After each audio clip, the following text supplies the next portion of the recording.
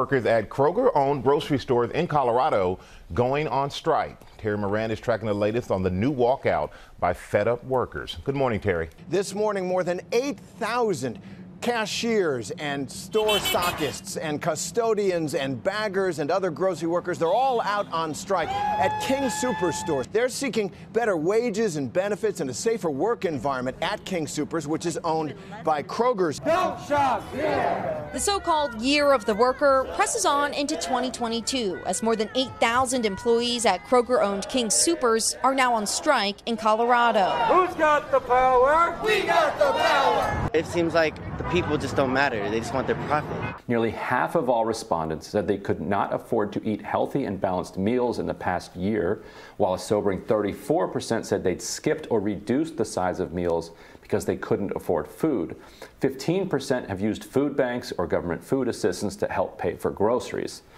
63% of respondents said they did not earn enough money to pay for expenses every month, and 14% said they had experienced homelessness in the past year. There's a new labor movement on the rise, and the latest evidence of that is the Kroger strike that's happening right now in Colorado, where workers are on strike demanding higher wages and better benefits from their employers. Now, the employer, boldly enough, said that they came in with a deal, that deal just being a few cents higher than the minimum wage in Denver. The workers rejected that deal, and they're still on strike because they say that the proposed wages and benefits simply weren't enough. Now, the president of King Supers, which is owned by Kroger, he claimed that the union was, quote, putting politics before people and preventing us from putting more money in our associates' pocket, creating more disruption for our associates, their families, and Coloradans rather than negotiating a peaceful resolution is irresponsible and undemocratic. Now, this is an absolutely ridiculous thing for this person to say. Now, why is this? See, business owners always try to paint it as though that they're being generous. And look, they offered this mild raise. Now, it doesn't add up to the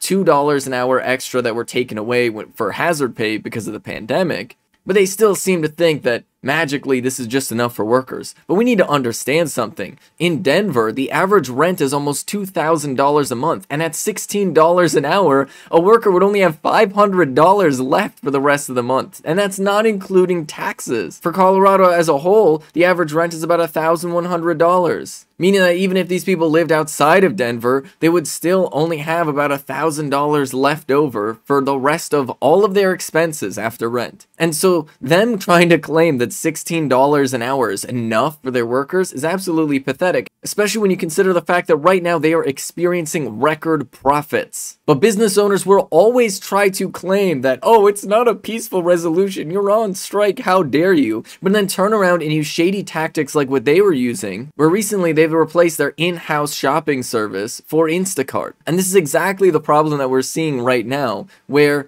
some of these jobs that are supposed to be done by full-time employed workers are being done by these contract workers for these giant tech companies. They're basically trying to find a way to disconnect the costs of goods from the cost of labor. Now, why are they doing this? You see, once upon a time, it used to be that if you employed somebody, it was expected that you were responsible for their well-being as a person. Now, the first step in eroding that norm was done during the early industrial period with the normalization of hourly wages. You see, it used to be that workers would be paid per item that they created, which means that they would be able to negotiate rates to make sure that their cost of living was actually calculated in the cost of producing goods. When you switch to hourly wages, effectively, you are renting a person without regard for their ability to survive. The whole purpose of hourly wages as an idea was to separate the cost of labor from the prices in goods and services, which allowed giant companies to make even greater profit margins. Now what we are seeing with the technology age is we are seeing that evolve one step further, where wages are even more disconnected from actual productivity, profits, and costs of goods, which means these companies are able to rake in even greater and greater profits and claim that they have no responsibility for the workers whatsoever. And this is why the resurgence of this labor movement is exactly what we need to see in the United States of America, with more workers going on strike demanding higher wages, demanding that they be respected as human beings